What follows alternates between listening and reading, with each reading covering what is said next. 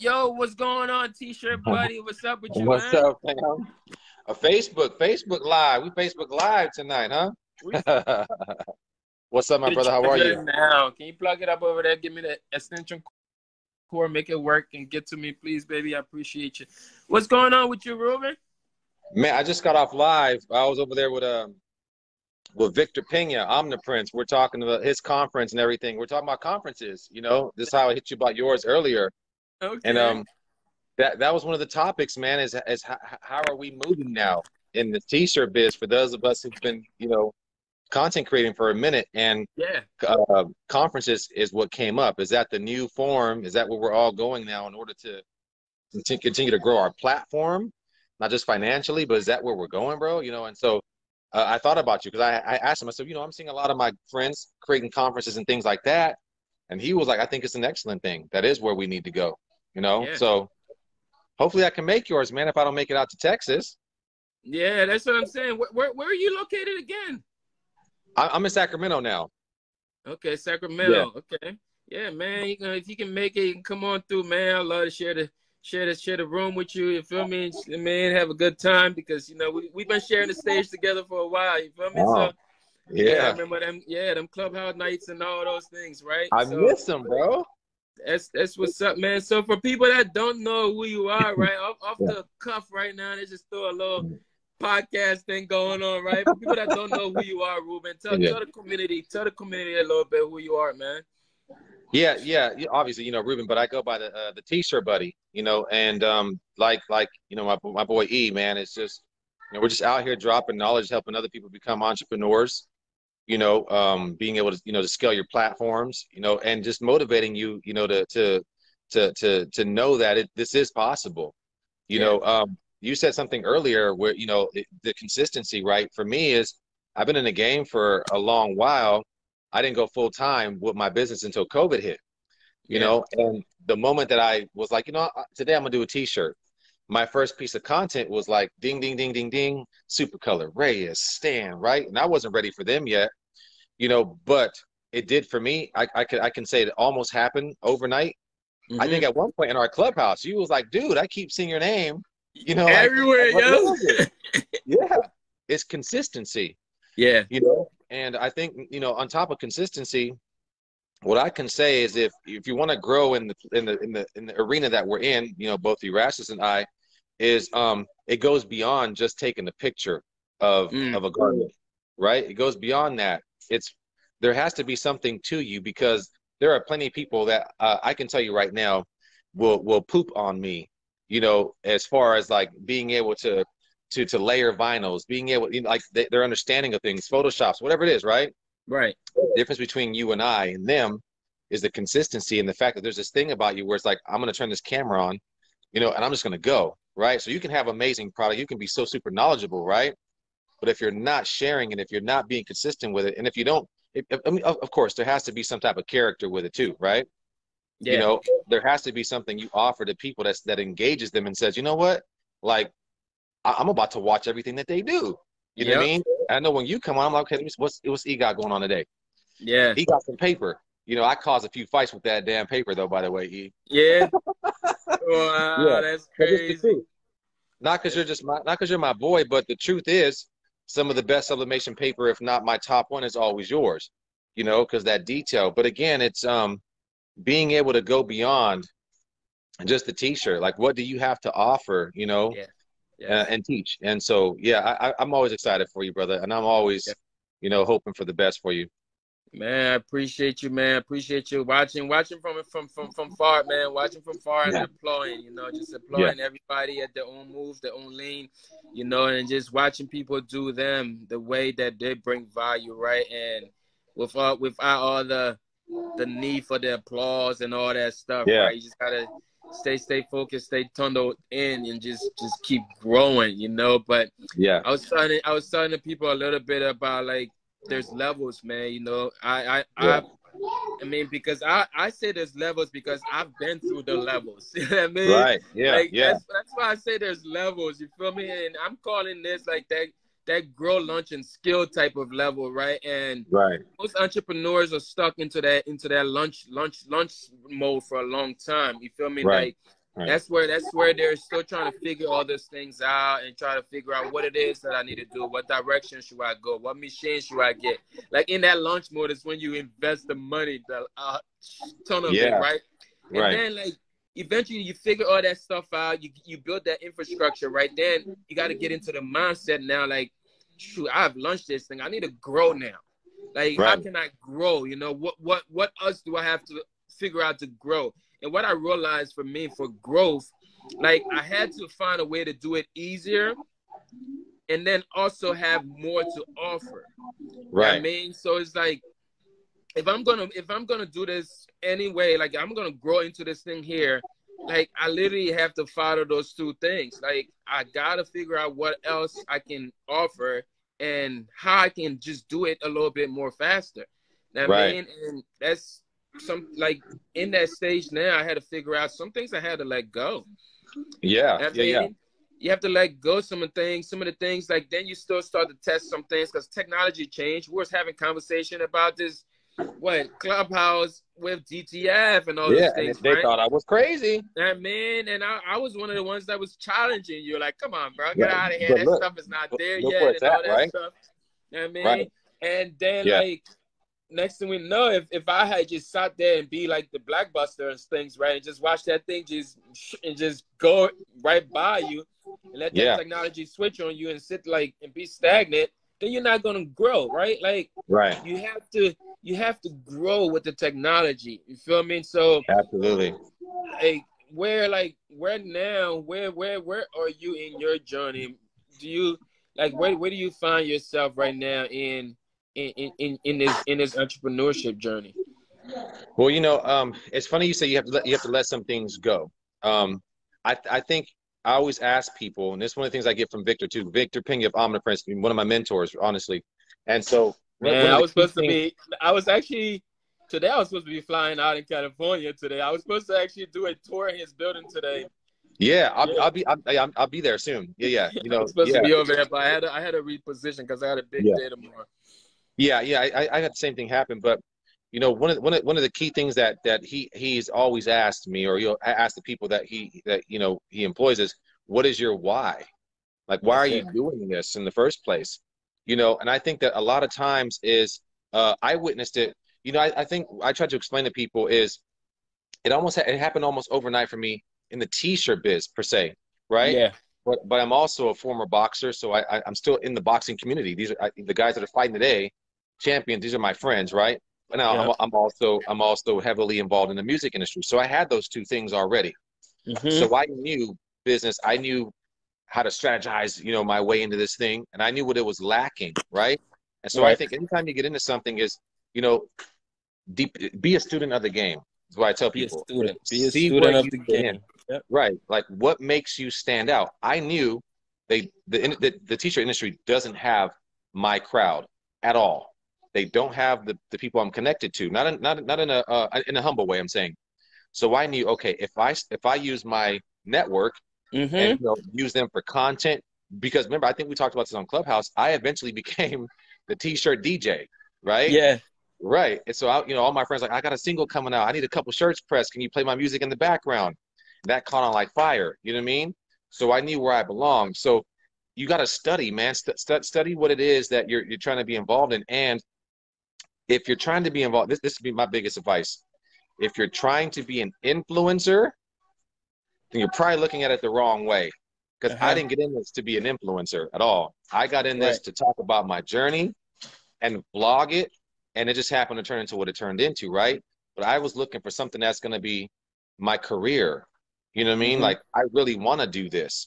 You know, if you're trying to be an influencer, that means you're watching people like the Stans, the Riches, the Brandos, the U's, the I's, and you're thinking that, okay, cool, like they must be making tons of money. Let me tell you, they call us starving artists in the music industry. I am a starving T-shirt artist. You know what I mean?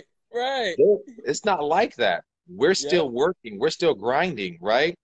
But we're just trying to educate people in the sense of like, if you want to, because you get what you put into it at the end of the day. I knew for me, the key thing was, I don't give a damn what I got to do. The last thing I'm trying to do is go back to that cubicle I was stuck in for 9 years before COVID hit. That's right. Yeah. Right. You know, and so when I think about it for myself, is when I say you get what you put into it, is there are moments that this is going to be boring. I wake up, I don't want to press no shirt, bro. I don't want to weave no, I don't even want to press a transfer. Of course but not. I know, yeah, but I know, like, I'm in control of my destiny. I'm in control of my business. If I don't do it, it's not going to work. And if I Right. don't do it, I'm going back to the cubicle where I had this lady telling me, you know, you need to call my line, let me know when you're going to break. Call my line, let me know when you're going to pee. You know, like, I don't want nobody to tell me when I can go pee, when I can vacation. And look, this is the worst part, is in knowing that if I get sick today, I'm so easily replaceable, you wouldn't give a damn about me. You They know what I don't care mean? about you, bro. Not at No. all. Right. And if I feel sick today, I have to almost beg you to let me have the day off. And in order to prove to you I'm sick, you want me to run down and get you a doctor's note. So now right. So it's like, for me as an entrepreneur with that entrepreneur mindset, I could not take another moment of having somebody dictate my future. And it's so beautiful. Not to say that 9-to-5s aren't great, because they are. If you find one you love, hey. But for someone with my mindset, so someone with the creativity, I mean, my mind is like a million miles per hour. I'm thinking of designs and fonts and colors, and I can't sit in a cubicle and let that go to waste. You know what I mean? And on top of that, the age of retirement, my brother, today for us, you know, 65, 70. Yeah. Yeah. So you're telling me I got 30 more years? Right. No. 30 more years to live a life of a couple years. I want that today.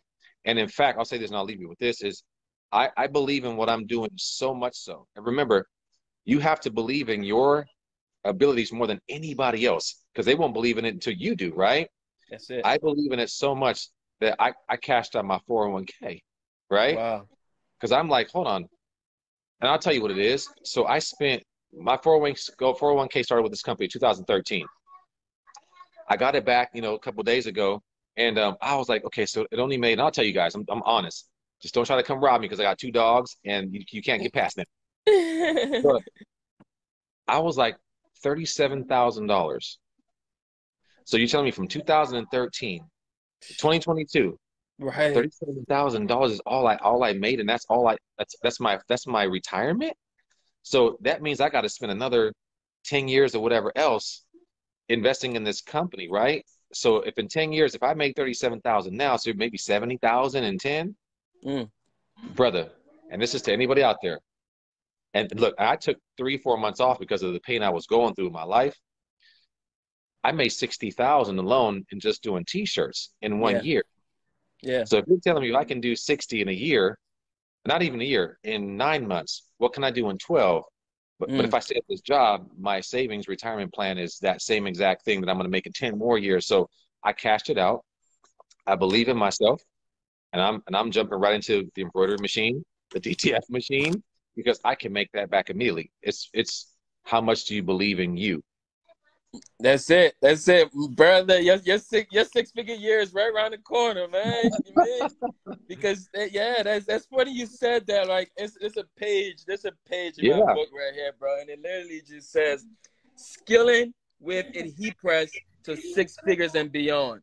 I mean, like, you literally just read that page in my book. I hope y'all see that. Like, I mean, that was a brain dump the other day, and that's something I'm working on, right? Because that's something that can be done with just the Heatpress, right? And the funny part, like, I go back to it, like, it started with the Heatpress. It started with just the T-shirt, and that and beyond part, like, that's when you start figuring out other ways to strategize from now. That's 60 now, right? Figure out how you can get that extra 40 to get to that 6 figures that people was talking about, and that might not even be with pressing shirts. You know what I mean? It's not, but it's still within that platform that is based around your heat press. You know what I mean? So when I say skilling with a heat press, I'm not saying being over there pressing shirts. I mean, but because you have niched it and you're known as the T-shirt buddy, like, I mean, so now you got to figure out now what else can you offer within that area, right? That's when I figure out, for me, it's like, okay, I've been providing all these value for people. I think now for me to offer more, I got to now put this idea into some type of system and start teaching more people about it. You know what I mean? And that's Yeah. when the courses came about for me, right? And it was like, oh yeah, it's time to skill this thing. You know what I mean? Right. And that skilling level, that beyond was when I got into just teaching people. You know what I mean? Right. The Heatpress University, like that Heatpress University was like it was, that's when that beyond came. I Right. mean, because yes, it started with just the heat press. So when I tell people, yes, you can scale to 6 figures and beyond with a heat press, I'm not saying you're sitting there and you're pressing shirts to equal 6 figures, man. Like Right. that's gonna get you there. But now you gotta figure out how else can you branch off. What else have you built within this? I mean, in your documentation, what else Right. what else is good there that can help and bring value to people? I mean, Yeah. so Yeah. for me, I like that's just my things. I'm speaking it into your existence now. Like Yes, brother. the next step is for you to figure out how can you put something together to give to the people, man, because like they want it. Yeah. I mean, Yeah. they want more from you than just like the content, bro. I Right. mean, Right. there's people now that want to know how the T-shirt buddy is able to get customers in the music industry. I Right. mean, put that in the system. I mean, and Yeah. give that. That's gonna get you to that next level, right? That's how you figure out what else you can offer to the people in your network now. Like, Right. shoot, you see everybody's got an ebook out. I mean, where's the Yeah. T-shirt buddy ebook? I mean, like that's how You you know, we're start working figuring on out that. now how you get into the Yeah. next. I mean, Yeah. That's what we're working on now. It's funny because couple pieces of content ago, one of my brothers, you know, he was like, dude, he's like, I sit here and your phone rings all day and it's a million questions. And he was like, and I see you shoot content on it and they still keep asking you the same question because, you know, my phone number is on my Instagram, right? Or my, you know, my business WhatsApp number, which connects to my phone. I don't mind answering. I'm picking up all day long, right? He's like, man, you need to put it in the book. So immediately when he said that, I was like, oh, damn, ding, ding, ding. It's in the book. So I'm yeah, thinking commercial in my head, right? You know, and so I'm trying to shoot commercials and everything like that. And that's really what it is yeah, because you can teach them, so mm-hmm. much. But yeah, but if you have true value, it's in the book. You know what I It's in the mean? book. It's in the book. And that's the slogan. It's in the book. You'll find that. If you want to know how I grew this, you want to know everything, every step I took, which is probably unorthodox compared to the way that everybody else came in and what Who I do cares? now. Who cares how they Right, came in? You feel me? right. Because we wanted the T-shirt buddy way. You know what I mean? You don't We want don't my way. want. It's painful. Yeah. It, Hey, it, the pain is part of the process, my boys. yeah. Is that messy Oh yeah. message, my man? I mean, Yeah. is that messy message, man? Like nobody wants to listen to that good news, bro. Like we want Right. that messy stuff that has the testimony on the other side. I Yeah. mean, because Ooh, like ooh. that's what it That's big, is. bro. That's big. You said that because I tell people all the time. Again, I'm not in it for the money, right? God's gonna bless you with riches of all kind of forms, right? That's it. But you know, when I say, you know, your testimony will help somebody else, right? But your testimony, right? Your testimony is your bank account. That's it. You know, and I hope that people don't take it the wrong way. I'm not saying, you know, hey, I'm in it for the money, but I'm saying like your testimony can open up so many doors. It's not just for someone that's going through what you're going through, but it is, right? So my testimony, my there's financial gain behind that, right? And so when I shoot content, I always think it's easy to get behind a press and press a shirt. Anybody can do that, right?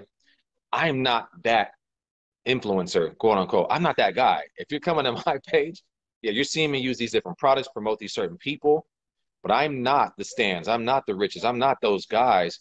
I'm giving you my testimony while I'm pressing a shirt, you know, so you're seeing my walk, whether it's depression, PTSD, I'm happy, I'm not, you know, I just lost my house. You know, they didn't take it. I had to sell my house under like I was saying earlier, under a situationship that I was in, not a Mm-hmm. relationship. My situationship made me lose my house, right? But the one thing I always say, I can take my heat press to a park and plug in and I'm pressing orders. You can't Fire up stop the that. heat press, baby. That's all you need. All you need. That's all you need. But it's in sharing my testimony, right? That's engaging people. So I think that if you got a smartphone, look, the hell with these big old cameras. If you can afford it, go for it. Your phone is the key to so many doors, right? It's Fire right that here. thing up. Yeah, turn that phone on, man, and share who you are if you're not afraid to. I'm not afraid to be myself. I'm not afraid to be exactly who I am. And I think that when you tie in your product, the sublimation papers, whatever you have, right? See, I know E. I've gotten to know E, right? And the reason I invest in E and what he does is because I know him. So I'm investing in his product, but I'm really investing in him. I'm gonna use his product, right? And so I always tell people, look, anyone can press you a shirt, right? But you don't realize that the reason you're coming to me is that I gave you that relationship, right? And so I think when you're shooting content, you wanna get people to feel as though there's that connection. I don't want someone to be like, hey, how you doing, bro? No, I want to change that and be like, I want to hear how you doing, fam. Fam is different than bro, whatever else. Fam is that connection, like, okay, now we're connected. You calling me fam, right? So if we're fam, we're supporting each other. So you want to get your crowd to feel like I know him.